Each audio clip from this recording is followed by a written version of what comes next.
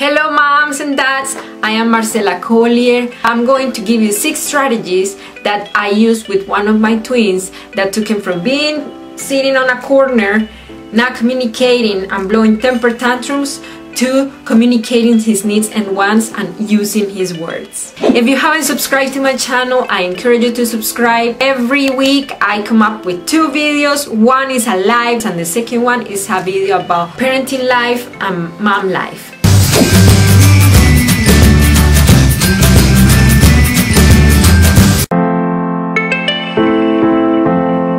Having a dual conversation with your child. So even though they're not able to answer back to you yet, you could develop a dual conversation with them by communicating something to them and waiting for their response. Your child is gonna be able to know the dynamic of communication, that I listen and you talk to me and I listen and then I talk back to you. That's what I started doing with one of my twins, and if he didn't answer, it was okay. I would just keep building the conversation until he eventually got the idea that that's how conversation is done.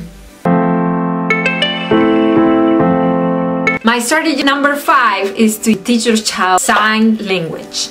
Why? When they are able to have a visual of the word, they would be able to remember it easier. And if they don't have the way to articulate it with their mouth, they could use their hands, and that's another way of communication. So teach them words such as I'm hungry, I'm tired, baba, or a bathroom. Those words that they would need to use on a daily basis constantly. My strategy number 4 is to describe your child's body language. For example, if they come to you and they stretch arms asking you to pick him up, you could describe what they're doing. I see that you're stretching your arms to me. Do you want me to pick you up? And like that, they start picking up the word for pick me up, please. My strategy number 3 is that I help my child building his feeling literacy.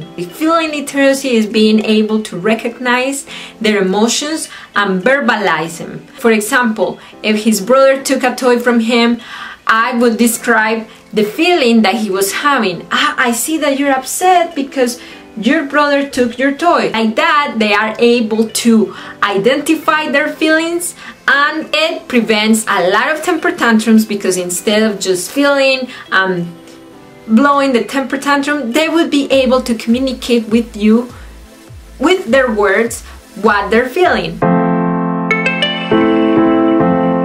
My strategy number 2 is to introduce phonetics and alphabet in their daily routine. You could spell the words that they see on the store, that they see on the freeway.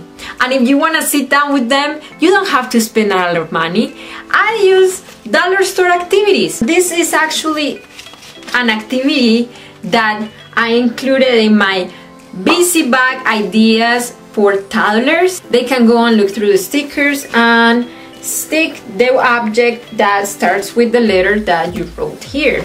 Stick around, because the next one is going to be my ultimate tip that I use every day with one of my twins, and it didn't take a lot from me.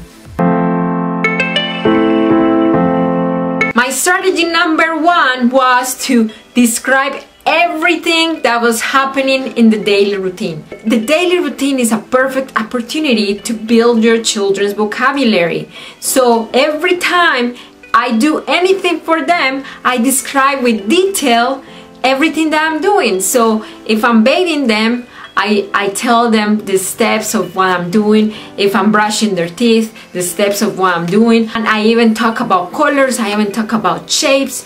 Out of these 6 strategies, let me know in the comments if you are going to try one of those and which one it is. Remember, mom, you got this. But you don't have to spend a lot of money. Dollar store.